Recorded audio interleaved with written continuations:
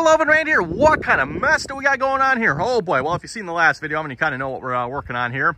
We are working on running a water line out to the garden way out there, and then drop a few other faucets along the way too, just so we have water like by the garage here, and then we'll do 2 of them out towards the garden way there. Did the digging here in the last video, so if you want to see that one, make sure you check that video out. Some interesting finds. Oh yeah, that's a fun one there. Anyway, we're going to work on running the water lines and putting the faucets in here in today's video. Let's see, anything to make note of? Well, we need to drill through the wall over here. Probably going to start with that project, Evan. And then we either need to knock this down or drill through it. I'm not sure which yet, whichever's easiest, I guess. And there's 3 walls here. I don't know if I need to go through this one. That one probably is low enough, Evan. But I need to go through this one and probably that one as well. And I think that's really the only thing interesting going on here. Yeah, we'll just have to be careful. Make sure we go underneath the sewer pipe there. Yeah, like Simon, we'll actually, you know what? Before we start working on this here, let me show you folks what we got here, what we're working with here. Hop over to the other side. Got my fittings over here. So these are what's going to go on the bottom of the faucet there and connect our poly pipe. So we're going to be running black poly pipe, and then the faucet will attach to this here. And I'm putting in 3 faucets, by the way. So we got 3 of these. One's going to be in line. One's going to tee off by the garage there. Probably could have done another one of those too, I guess. And then clamps, cutters, and then our faucets are in the garage. Let me show you those here in a minute as well. And these are our faucets here, everyone. These are frost-free. I guess they call them hydrants or faucets, whatever you want to call them. Yard hydrant here. These are supposed to be a 4-foot bury depth. That was kind of the debate when I was working on this, Evan. Like, do I want to put this 4 foot down and be frost-free, or should we go, you know, a little higher, just go like a foot down or something? But then if we do that, Evan, we got to blow this out every year. So it's like, you know what? I don't really feel like blowing this out every year. So that's why we're going with the frost-free hydrants here. And again, like I was saying, this end will connect down to that brass tee there, Evan.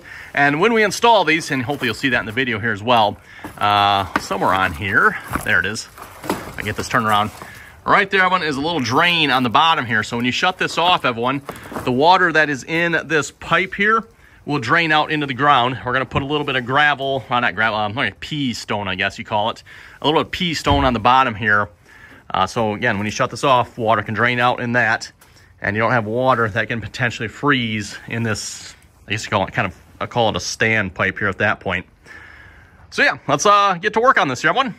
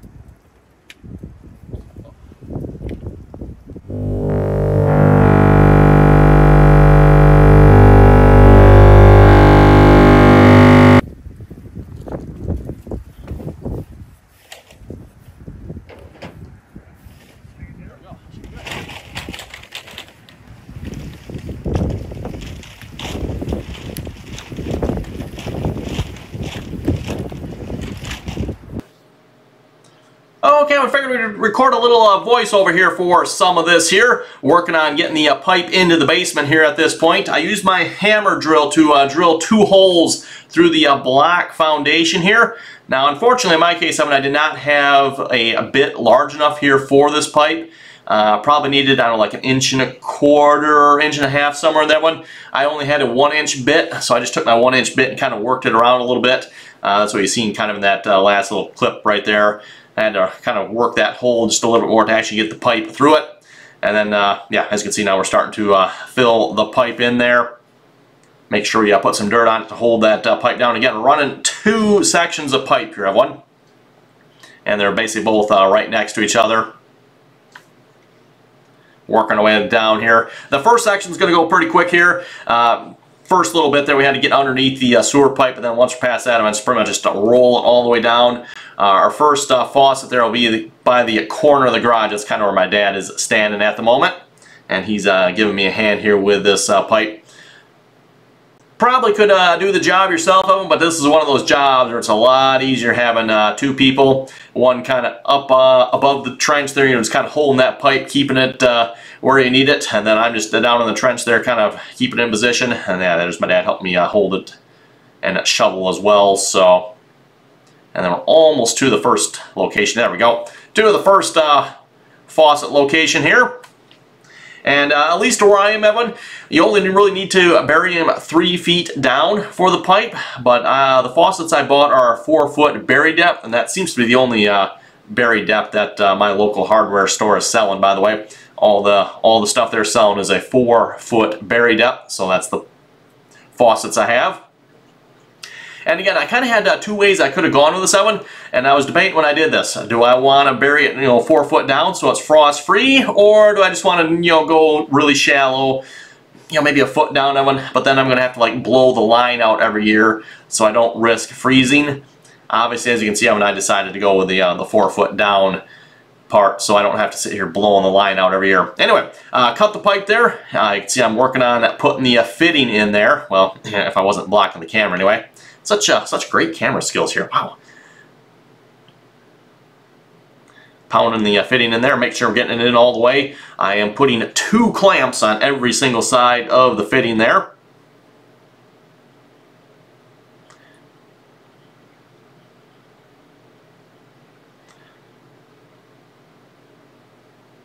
Now we got some Teflon tape here to screw the faucet on too once that fitting is on.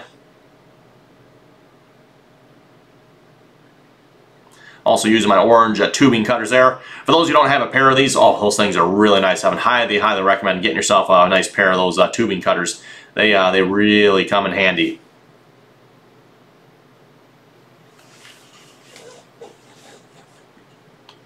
And you can see here too, I'm installing just a little short section of pipe here. Rather than running the pipe kind of into the corner, I'm putting a T right there. We're going to tee off and then go to the corner there.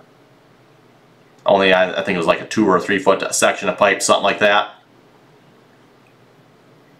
And actually, kind of one of the reasons I'm doing this, some of these fittings I got here, the fitting in this particular case, I think I got it for $1, but it's a 3/4 fitting, so I just bought a 1x1 by 3/4 T, and then I'm using a little piece of 3/4 inch pipe there.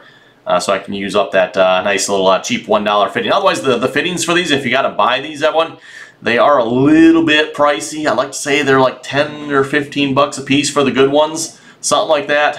Don't quote me on that price, but they're a little pricey. So the fittings here I got really cheap for like $1 each. And yeah, they didn't have. Unfortunately, I couldn't get all 1-inch fittings. I'm running all 1-inch conduit here, by the way. I couldn't get all 1-inch, so I had the 1 3/4, which hey, that'll work out perfect for right here. Just get a T in there with a 1 by 1 by 3/4, right?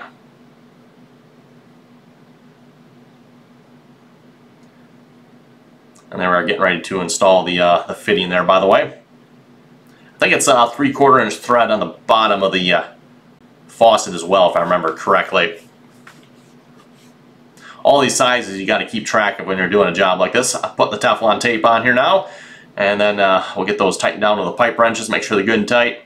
That was the one thing with this project, I would have liked to like tested all of this before I covered it up, but we were kind of up against some weather, and you'll see this a little bit later in the video here.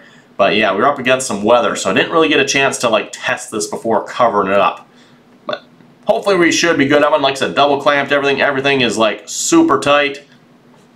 Shouldn't have to worry about it.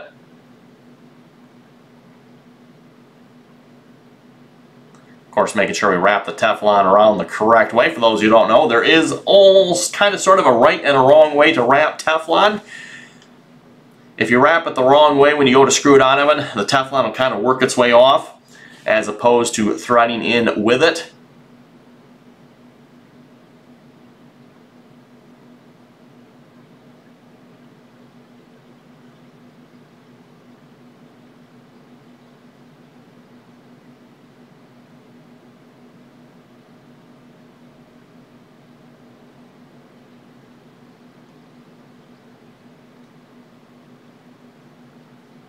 And yeah, there's my daddy grabbing the other pipe wrench there.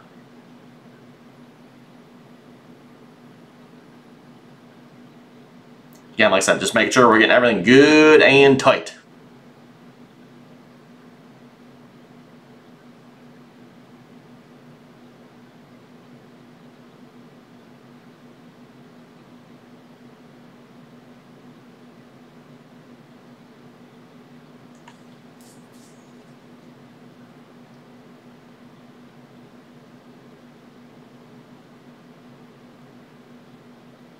All kinds of fun just working down in the hole here, right everyone?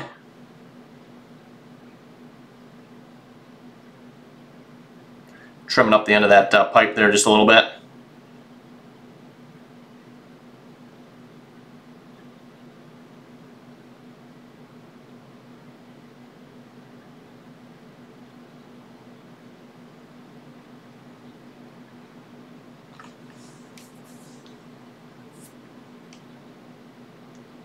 And again, you can see all the clamps on there. Like I said, we're putting 2 clamps on every single connection. Do you need 2 clamps? Maybe not, everyone, but like I said, extra insurance. And clamps aren't overly expensive, so good insurance, right?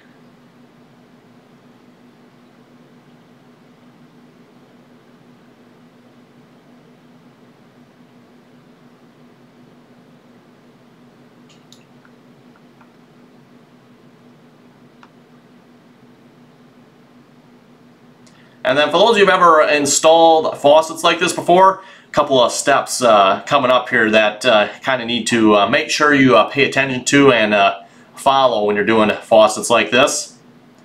Obviously these are frost-free hydrants, as they like to call them, Evan, or frost-free faucets. Well, I'll try saying that a couple times fast, right? Frost-free faucets here, which means there's no water in this, the pipe that my dad is holding here. There's no water in that pipe. When you shut this off, all that water that is in this standpipe here drains out. In order to drain out, and again, you'll see this here in just a minute in the video, we need to make sure we put some pea gravel of some sorts down in there so there's room for that water to drain out of that standpipe once you shut it off. And again, when you shut these off, the shut off for this faucet is down where I'm working. It's way down in the bottom there. Right where that connection is, that's where the actual like shut off for the water is. So that water is shutting off, in this case, like 4 feet down in the hole, right?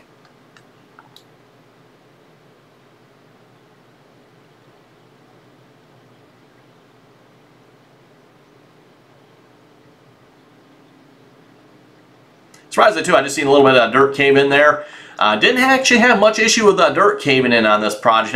I would have thought here with kind of the sandier soil, maybe we would have had some issues with that, but no, the soil held together quite nicely. I was very pleasantly surprised by that, and I was hoping it would go that way, by the way. Obviously, you have your trench just caving in on you. That is no fun, right? There, my dad is working on putting a little more dirt right there. We have one more thing we need to do here yet as well. Actually, 2 more things. I'm going to end up putting a block under here. So underneath all the faucets, everyone, they recommend putting a little block of concrete. So I've got that under all of them. And then, of course, Evan, along with that, your pea gravel as well. And we were just under 4 feet down here. We're about 50, I think it was 50 or 52 inches. That's to the bottom of the dirt there. Once we put the block under it, though, then I think we're probably closer to that 48-inch mark. Yeah, there's the gravel. I think it's the, oh yeah, I don't know if you can see it, Evan. There's a block down in the corner there. And also, nice enough with the previous homeowner, Evan, left several bags of pea gravel in the garage when I bought this place, so I didn't have to buy this pea stone here either. It was already in the garage there, and now you can see like the plastic bag it was in. Yeah, it's pretty much just all absolutely disintegrated. There's just nothing left of those plastic bags, but made use of that pea stone that's been sitting in my garage here for the last couple years. Like I said, the previous owner left it there. And there we are working our way down the rest of the trench here. At this point, we're going to work out past the shed here. Now you can see where like the big stones are back there. We're going to that for the next location. And there the foreman is admiring our handiwork there from the looks of it.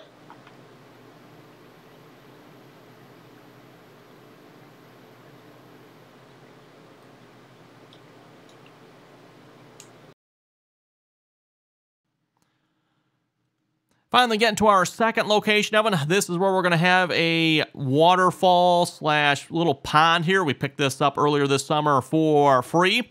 Just need to like put it all back together here at some point. In the video, Evan, I'm just putting a T in this location. After the video, I did end up going back and getting another faucet for it here. They weren't super expensive here, these faucets, so that'll be good for here, hopefully. Hopefully that'll work with what we're doing for the pond anyway, Evan. Because I really wasn't sure what to put in here and just, yeah, decided that probably should work. Also, if I sound a little bit different, Evan, I realized the first clip there, I recorded that on my webcam. I'm like, why does this sound so tinny and echoey? I'm like, what in the world's going on? And I finally realized, Evan, oh, wrong microphone selected there. That was the webcam. So we're back on the good microphone here. So if I sound a little bit different, that is why.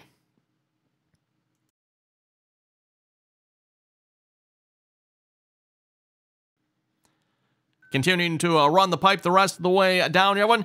And in the end here, we had just enough pipe to make it.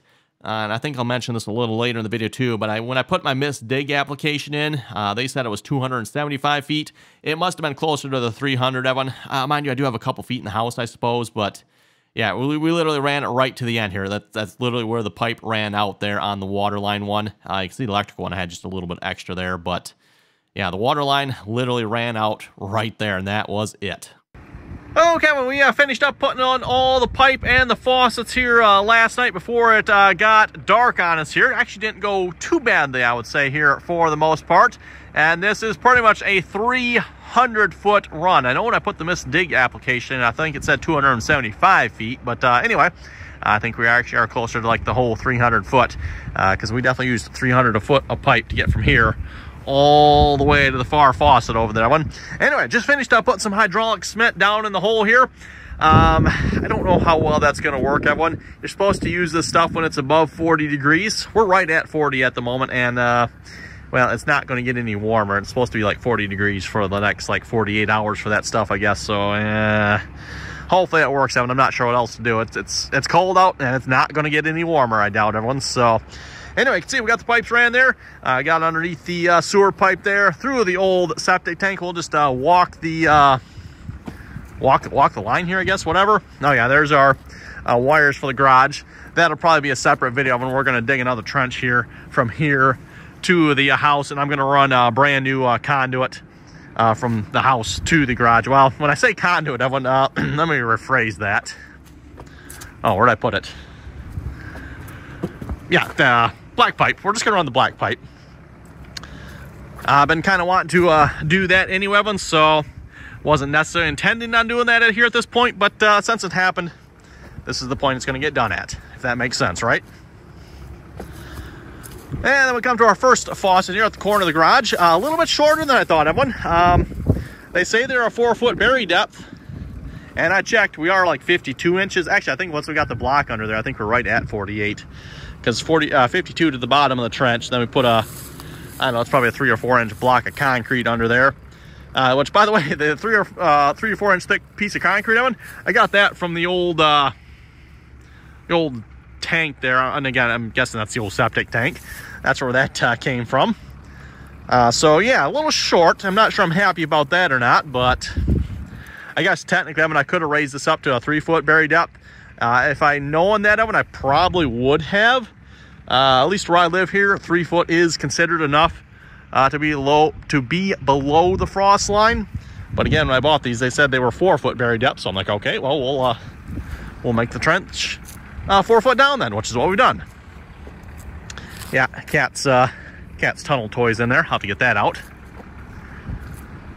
Continuing to walk along here, and you might be noticing here, I don't know if I mentioned this in the video or not. 1 pipe, 2 pipe. What's that about, Randy? Well, let's get over here and we'll show you.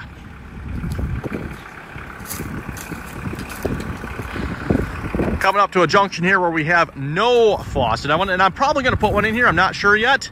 You might have noticed the rocks here. We acquired these all for free along with the tub there. In case you can't piece it together, it's like a little miniature pond water fountain set up here.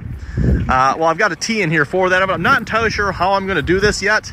I'm thinking, to be honest, I'm just going to go to the hardware store and get another faucet. They're cheap enough. At least these ones are anyway. And just put that in there. And then we got the other pipe coming up here, Evan. This will be for data or power, depending on which one I need. I'm not sure yet. I want data out to the garden, Evan, so I can run my cameras out here rather than having to rely on Wi-Fi. Wi-Fi signal out here from the house is, it works, Evan, but that's about it. So, got this pipe. It runs, second pipe here, of course, runs here, and then it also runs to the garden as well. And this also, Evan, will give me a tracer line. Once I have a cable in there, that'll give me a tracer line for the water line as well. So rather than actually putting a wire in for the water line, my wire is going to be the second pipe, if that makes sense. Yeah, we should probably get that taped over. It's supposed to rain here, I think, tomorrow, so want to get this covered up. We're going to be working on that here. Anyway, coming up to our second faucet here at the beginning of the garden. Not much to say there. And then continuing on here, top over to the other side. Yep, had to cover up our cover crop here, unfortunately. And I'll have to probably use the backhoe to fill this back in because I can't get in here to push this, unfortunately. Ooh, up against the fence there. Oops, oh well. And finally to our last faucet in the back corner of the garden here, one. And yeah, we had just like, this was the end of the pipe. I mean, literally the end of the pipe right here. We couldn't have gone any further, well, unless we spliced more pipe in if we wanted to, but yeah, there it is. Anyway, we're gonna start filling this in here now. I'll set the camera up, and hey, at least the tractor has heat in it, right? That'll be nice, at least until I get to this part anyway. Oh well. Okay, well, but I think that is going to wrap it up here for this project here. A couple things to know here. First off, it is a couple of days later here that I'm recording this outro here. We finished wrapping this up in the dark here, so I didn't get a chance to record the outro. And then it started snowing here the next day, so this all got covered up with snow. Obviously, the snow has since melted, but yeah, we had, I don't know, was it maybe like 6 inches or so of snow? It's starting to dry out here a little bit now, and you know, mostly sandy soil here, so thankfully it doesn't get too soppy. I think we got it packed down here pretty good though. Looks like obviously next spring Evan will probably have to come back through this here again, maybe level stuff out here a little bit. I ended up putting I don't know, I lost count of how many bucket loads of extra dirt I ended up putting right here, Evan. This is obviously where the old septic tank was, somewhere, I don't know exactly, somewhere right in this area. But yeah, I grabbed several bucket loads of dirt from the back there and ended up throwing that in here just to kind of fill that in. That is the next thing to note here, Evan. Unfortunately, I don't have any of the footage of me filling this back in here, Evan. I recorded that all with my GoPro, and, well, I think you folks know where this is going. The useless piece of crap, garbage, junk, terrible, horrible GoPro corrupted all the footage. All of it, everyone. All of it. So yeah, literally everything I recorded for this project on the GoPro is no good. It's all corrupt. Yeah, and there's another project on the GoPro too. Most of those files are corrupt as well. So yeah, really loving GoPros right about now, one. And we'll just walk this here. Obviously got the one faucet there, looking pretty good. Looks like I maybe need to maybe straighten that one back up a little bit there. Looks like it's a little crooked. Maybe dig down a little bit and see if we can straighten that. Yeah, for the most part, I just got to finish up in the house here at this point, and then I want to finish running electrical out here as well. So I don't know if that's all going to happen this year yet or not. I would like to get it done if we can, but Don't open. Don't know. If we can, that'd be great. If not, oh well. We'll see how it goes here. So, and yeah, next spring we'll probably, like I said, level this back out some more, rake it up, and then hopefully put some grass seed down on it. I know spring is typically not the best time to be planting grass, but we're going to give it a try, and hopefully it'll take a little bit. So anyway, with that, if you folks have any comments or questions, be sure to leave them down below. And till next time.